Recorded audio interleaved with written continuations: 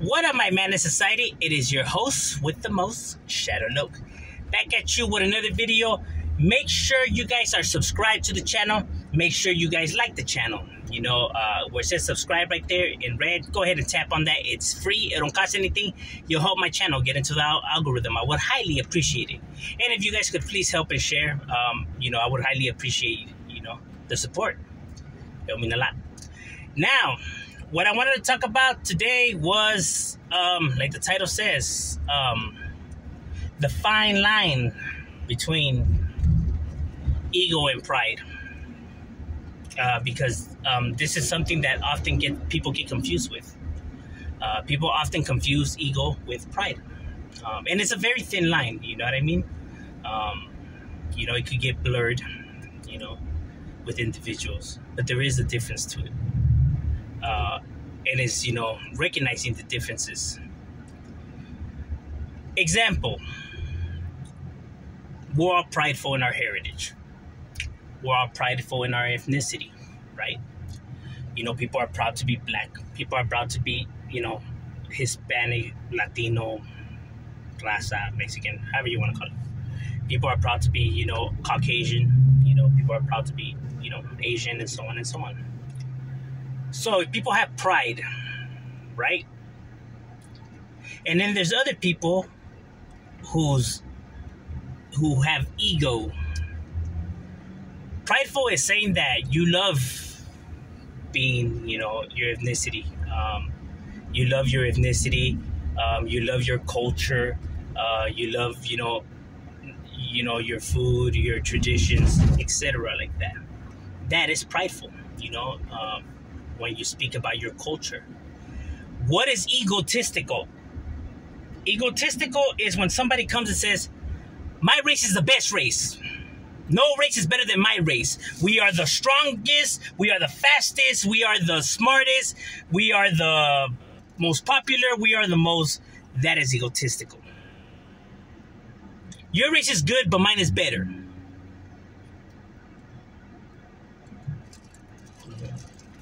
That is egotistical. You know what I'm saying? Truth of the matter is, no race is better than no race. Truth of the matter is, there is not one race that's one ethnicity that's number one. Every ethnicity has something good to bring to the table. Every ethnicity has their, you know, goods to it, and nothing is perfect in this world. So every ethnicity has flaws in it, and every ethnicity creates errors. To think that your ethnicity is perfect, or it doesn't make any mistakes, or it could only breed, you know, the perfect human beings and stuff like that is the most ridiculous thing. That is not hating. That is not being biased. That is not, you know, taking shots. That's the truth, bro. That's the facts. There is nothing that's perfect in this world. You know, have ethnicities created errors in their time? Yes. You know what I mean? Go look at the history. Every ethnicity has committed, you know, heinous acts. Not one ethnicity's hands are clean. So it's understanding the pride in your ethnicity, understanding the good comes with the bad, and not being upset when people point out the bad. You know what I mean? I mean, if we're just speaking facts, we're speaking facts. This depends how they speak on it, though. If they speak ill about it, or if they look to make one of the ethnicities, you know, inferior to another one, you know what I mean? Weaker, or, you know, less than. You know, and that is how you recognize when somebody is prideful or when somebody is just egotistical. Because I hear a lot of people thinking that they're prideful, but when you say stuff like, your race is the best, you know, no race is better than yours, and everybody wants to be like your race because yours is number one, that is egotistical, bro. That is somebody who has hatred in their heart. That is somebody who's misguided. You know what I mean? Who has confused their ego with their pride. You know, because a lot of people think that, nah, look, it's having, you know, you want to say that your race is number one. You want to say no, because then you are you are only thinking about yourself. You're being selfish because by saying comments like that, you don't know how the next ethnicity is gonna take it, if they're gonna take it disrespectful. You could be like, I don't give a fuck, and say stuff like that. But then that's what I'm saying, though. You don't care and stuff like that. So you don't care about people's, how they might see it or their emotions and stuff like that. And now, does that make you prideful or does that make you an asshole? You know what I mean? People have the right to say whatever they want in this world. Very true. But as an adult, you also have to take responsibility of how you say stuff, and how to talk to individuals. You know what I mean? Because nonetheless, you should give the next man respect. You know what I mean? Take into consideration how he might take what you're about to say into consideration. You know what I mean? Because when you're only thinking about you and you don't care about how any other person is going to receive the message, or how any person, if it might make them feel bad or whatever, and you're only caring about yourself, but then you want to say that, that you don't have no hate in your heart, or that you're in it for a positive thing, or this and that, is bullcrap, bro. Because although you are saying this, your actions are saying something completely different.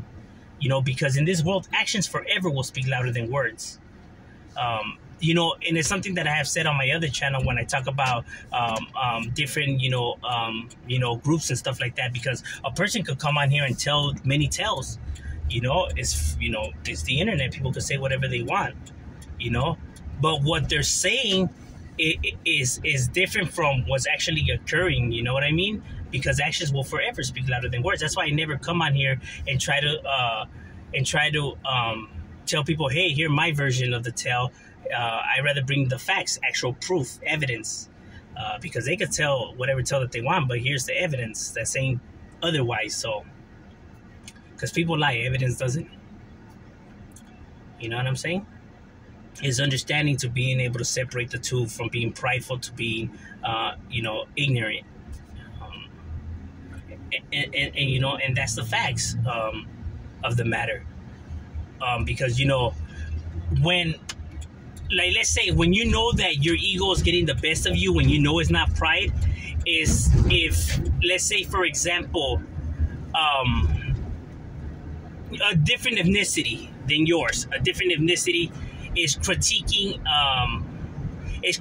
something of your ethnicity, but not on the simple fact that because it's your ethnicity, but because that is the subject that we're discussing, right? And now because he's of a different ethnicity than you, you're gonna get upset about it. That is your ego getting the best of you. You know what I mean? That is you seeing color while everybody else is not seeing color, because the subject is not color. The subject is individuals.